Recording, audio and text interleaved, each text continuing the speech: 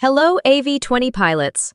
Today we're going to walk through updating your AV-20 unit, whether you're using the AV-20S or the AV-20E. Before we start, let's take a quick look at the AV-20 in action. Here's our experimental Cessna 182 in flight. And on the right side of your screen, you'll see the AV-20 display we'll be updating. First, let's go over what you'll need for the update. Make sure you have your AV-20 unit. You'll also need an RS-232DB9 update harness, such as the Cost Aero AV-20 updating cable, and a USB to RS-232DB9 serial 9-pin adapter, like the Sabrent SBT-USC6K. We will show you how to build an RS-232DB9 harness in this video if you want to build your own. Finally, make sure your computer has the latest AV-20 updater software installed, which can either be found on our website under AV-20 support or in the description of this video. Before we move on to the actual update process, take a moment to make sure you have all your materials ready and your workspace set up. Lastly, make sure to set aside some time for this, as the update process can take anywhere from 15 to 30 minutes, depending on your internet connection, and if you have your update harness ready.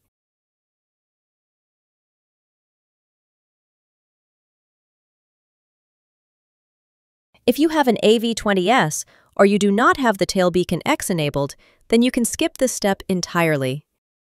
Now that you're set up, the first step before performing the update is to disable the transponder control page on the AV-20. Using the right button, scroll through the pages until you reach the transponder control page. Notice that this page is currently enabled. Continue pressing the right button until you reach the last page, the Setup menu. To enter the menu, press both the bottom left and the right buttons at the same time. Once inside, press the bottom left button once to move to Page Enable. Press the right button to select.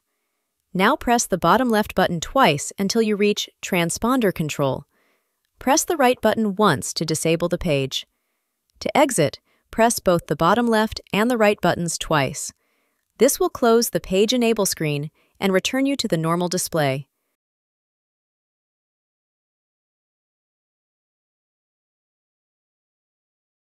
If you're using the Sabrent USB to RS-232 adapter, you'll need to make sure you download the Windows driver for it from their website. The link will be in the description. Go to the product page, click the Downloads tab, and then click the blue Download button under Prolific Driver for Windows, located at the bottom right of the page. Once the driver is downloaded, we can continue with installation. Now we will go over how to install the Prolific drivers to make sure your Sabrent RS-232 to USB cable works correctly. First, locate where your file was downloaded to. This is usually the download folder of your computer's main drive, but you can also check your web browser settings to see where it's saved to. Once you have located the folder named Prolific Drivers Windows Drivers, double-click the file. For demonstration purposes, I've moved mine to my desktop, but you don't have to unless you want to. You should now see a folder called Windows. Double-click that folder to open it, and two more folders will appear. You can open either one, as they contain the same installation executable, but as you will see here, one of them has an extra folder you will have to open. Once you see something like this, you will want to double-click the file that contains Logo Driver Setup. You will likely get a pop-up that says, "This application may depend on other compressed files in this folder. Click Run to proceed with the setup." You should now get a Windows pop-up that asks if you want to allow the app to make changes to your device. Click Yes. The installer will now come up. Click Next to continue, then Finish after the installation is done. Your drivers are now properly installed, and you can continue to the next step of updating your AV-20.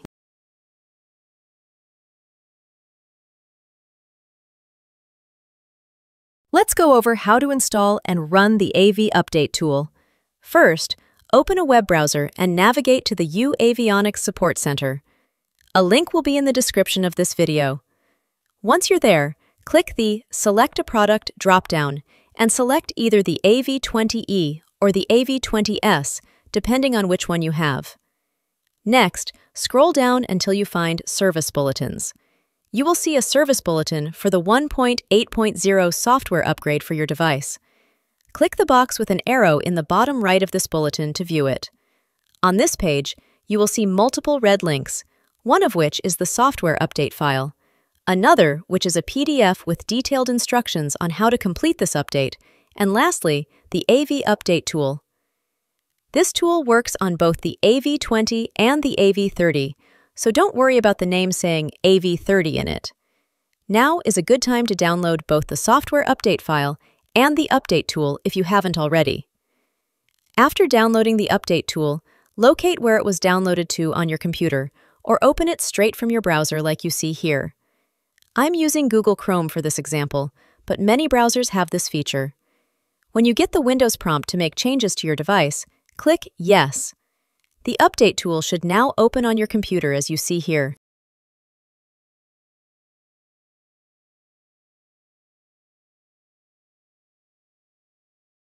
Let's go over how everything should be wired to ensure a proper connection between your AV-20 and your computer. Here, you can see our AV-20E connected to a Sabrent USB to RS-232 cable, using an RS-232 DB9 update harness that we built based on the wiring diagrams in the installation manual. Here's the wiring diagram for updating either the AV-20S or the AV-20E. The update wiring is the same for both devices. For more details on wiring, please refer to the diagrams in the installation manual for your specific device. For the AV-20S, the diagrams begin on page 13. For the AV-20E, they begin on page 12. In these photos, you can also see the differences at each end of the harness. One clear difference is that the AV-20 end uses pin 9 for ground, while the Sabrent USB cable side uses pin 5. Once your AV-20 is connected through the update harness and into a USB to RS-232 adapter like the one from Sabrent, simply connect the remaining USB end to your computer. Now that your AV-20 is connected to your Windows computer, we'll walk through uploading the latest software to the device. First, click the drop-down next to port and select the serial COM port you see listed. Note that if no COM ports show, the Sabrent drivers may need to be reinstalled. One other thing to note is that COM3 is not an actual device and is only there to show that the Sabrent drivers were installed correctly. You will most likely see another COM port available, such as COM7 for example, which should be your AV-20. Next, click Connect. You should now see a green square in the top right of the program, just above Bootloader Heartbeat. If you don't see the green square, try selecting a different COM port, or double-check the connections between your AV-20 and your computer. Once the connection status shows AV-20 detected and the green bootloader heartbeat is active, move to Step 2. Here, select the update file specific to your AV-20 model. Make sure the file name includes either AV-20S or AV-20E as highlighted on the screen now. Installing the wrong file will cause the unit to show an error every time you power up the unit. After selecting the correct file, go to Step 3 and click Write Firmware. Allow a few minutes for the update to complete. When it's finished, you'll see Connection Status, Update Complete, as well as Update Complete listed in the activity log on the right. At this point, you're safe to disconnect your AV-20 from your computer.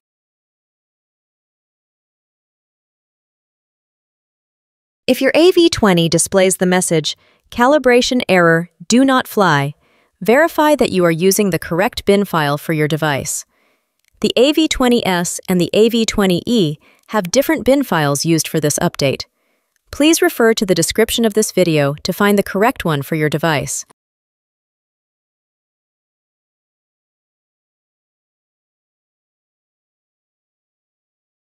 Here you can see our AV-20S was successfully updated to software version 1.8. The first thing you will notice is that the AOA has an X through the label. It will stay this way until you reach 25 knots of airspeed. Using the right button, navigate through the pages until you reach the Setup menu. Press both the bottom left button and the right button simultaneously to enter the menu. Use the bottom left button to scroll down to Miscellaneous Options. press the right button to enter. Here, you can enable or disable pop-ups, like the AOA pop-up. Press both buttons from before to exit this page and scroll down to slip trim. Here, you can adjust until the ball is in the middle.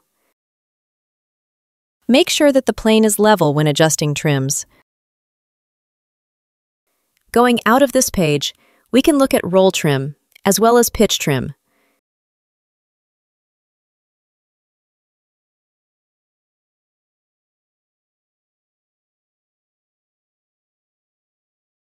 We want these values to match up as closely as possible.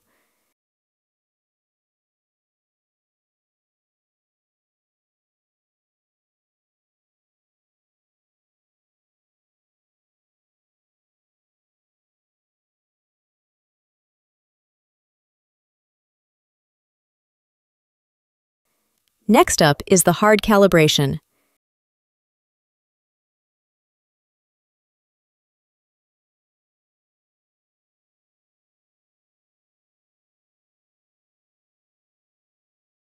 Wait for it to finish, then enter the Setup menu again and scroll to Pitot 0. We will perform this as well.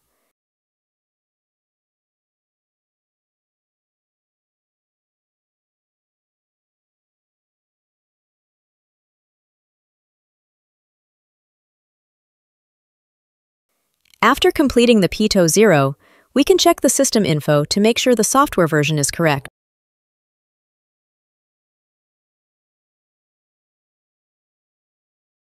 And that's it! Your AV-20 is now running the latest software. Have a safe flight!